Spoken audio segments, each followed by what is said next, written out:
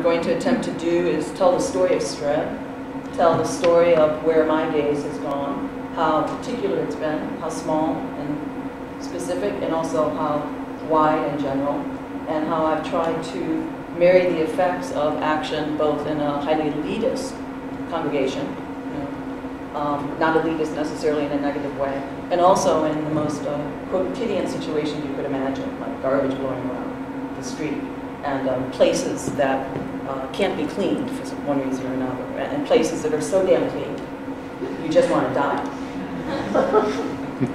Because I think place is a very crucial thing. So I'll start out here with just talking about or showing how things work. It's my big question. How do they work? How does the human body work? What are its parts? It's my job when I examine a discipline to say, what can action do? But not just do best. What can it do that no other discipline can do? Not words, not movies, not, what's the other disciplines we have? Not science. How do we dream and be specific about our dreaming and then represent it in a way that isn't just whimsical necessarily, but also that, but actually can create some kind of transformative change, I don't know, in the hearts and minds of people. Because when we make art, we're not really building buildings or feeding people. And I think at every point in my life, I have to answer that question. And the work I do, I somehow want to connect it out there to the street. We're all wild things roam and garbage blows.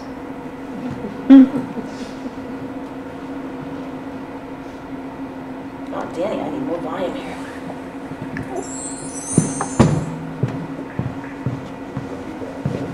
No? Come in. You got it. Is it exciting or what? Thank you. Danny has been my guide on all this high-tech stuff. It's gone again. This is our logo. And our logo is very important for me to name and not be called the Elizabeth Streb Dance Company.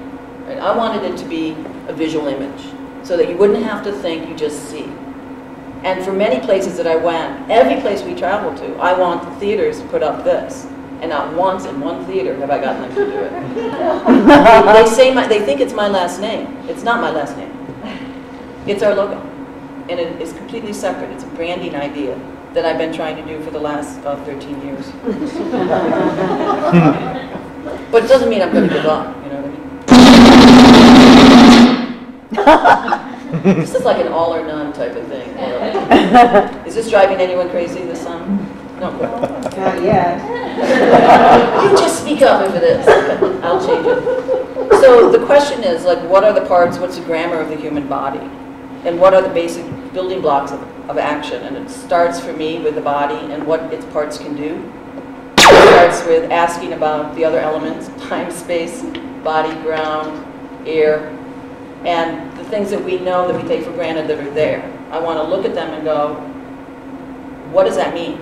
What are the laws of space and the occupation of space? What are the laws of the body?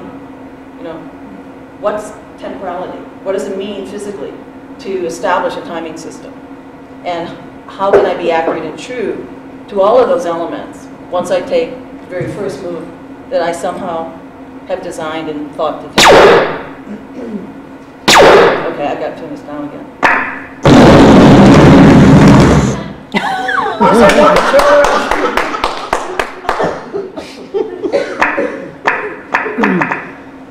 So the parts of the whole.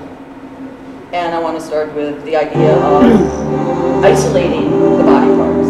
When you look at this, and we know we're so familiar with our body, I want to say, oh, that must be the backs and the legs and the knees.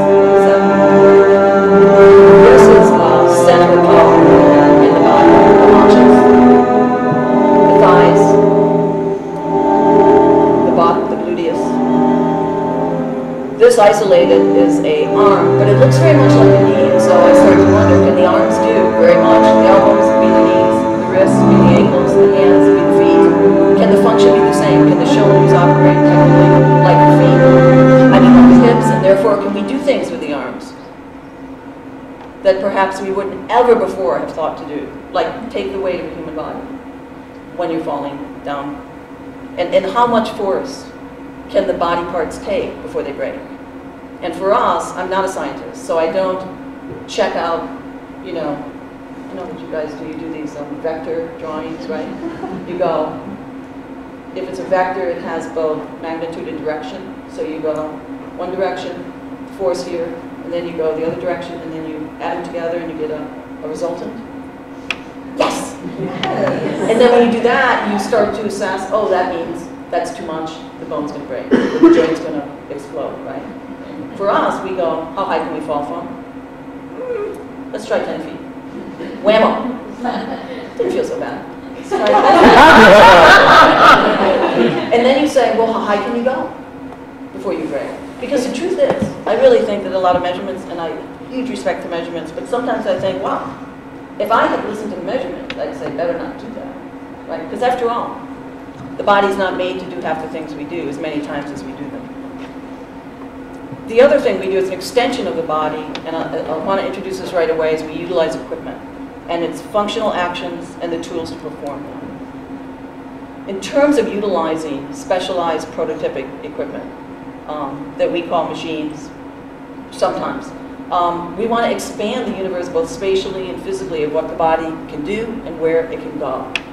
And when it gets there, it becomes a temporal thing, because sometimes you can steal some time.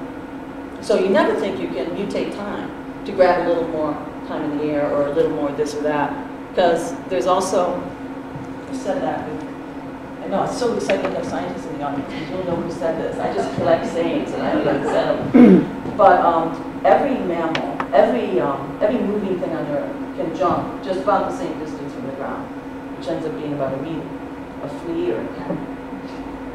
Doesn't matter. Is that true? They do that in Panther. So the question is, since we're in space, and very often we have rooms, and this is a perfect room, I think, for the size of a body, that in some theaters that really go up 30 and 50 feet, we right away wanted to get our frame our framing in a certain kind of order. So here's some ideas about the machinery.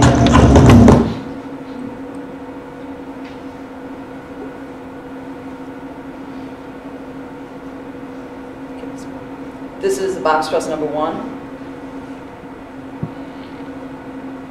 And you can see that it has a top, a bottom, and 4 posts. And it's about a 20 by 20 foot cube, and it moves as well. So it has 1-ton chain motors in each post. This is box truss number 2.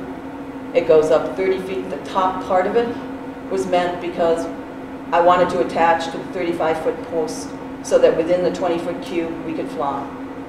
Because if you attach to the 20-foot top, you can only go halfway up, right? The essence of jumping and returning, mostly with bungees and whatnot, and trampolines. This is a 3rd box truss, and this is the one we're using now.